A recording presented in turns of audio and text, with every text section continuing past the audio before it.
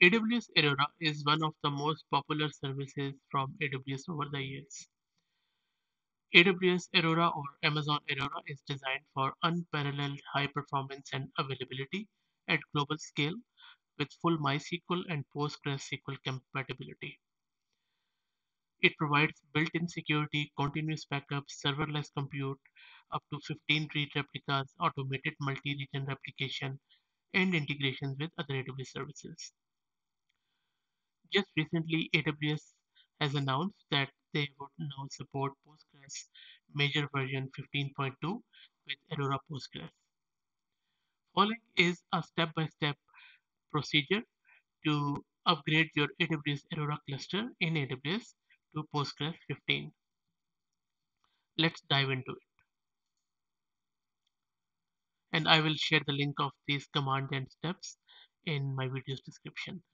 The first thing you need to do is to make sure that you create a new parameter group which will be compatible with this new version of 15.2. You cannot use your existing parameter group in the older version with this new version. So just go into the AWS console or from AWS CLI, create a new default parameter group for 15.2. Once that's done, the second step is to use following query to make sure that there are no in-flight prepared transactions in your instance. So once that's done, if not, then just bounce your instance once and that will clear it up. Third step is to make sure there are no reg data types before attempting an upgrade. Except for the reg type and reg class, you cannot upgrade the reg data types.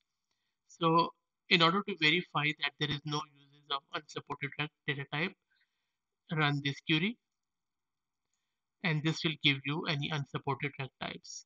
Once that's done, then if they are present, then you cannot upgrade it. You need to delete them first. Secondly, you in the fourth step you need to make sure that there are no logical replication slots, and you can use this query to see if there are any. If there are, then you can use this pg drop replication query to delete or drop those logical replication slots. So that's it. Once that's done, use this command to upgrade your cluster to the new version and just mention your new version here. And if you don't know what the new version is, which is 15.2, you can go into the AWS console and just dry run it, and from there you can obtain it. So this is pretty much it. And make sure that before you proceed upgrading, take the backup of your existing instance, so that there are any issues or if you want to revert back, you can easily go back to your previous version. And last but not least, there are various things which you will get with this new version of Aurora Postgres. The new features in 15.2 include SQL standard merge command for conditional SQL queries, performance improvements for both in-memory and disk-based sorting, and also support for two-phase commit and row column filtering for logical replication. I hope this was interesting. If you are using Postgres previous version, I would highly recommend that you upgrade to the newer version. If you have any comments or feedback, please put them in the comments. Thank you.